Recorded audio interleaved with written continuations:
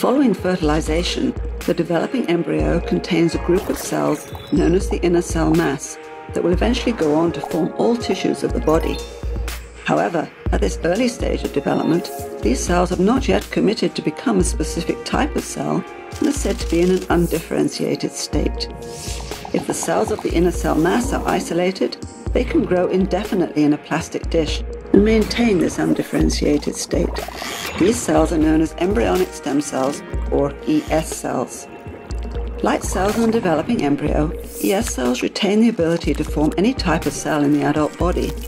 Thus, ES cells are said to be pluripotent. By studying the signals required to control how ES cells develop into specific cell types, scientists may be able to develop therapies capable of restoring damaged tissues.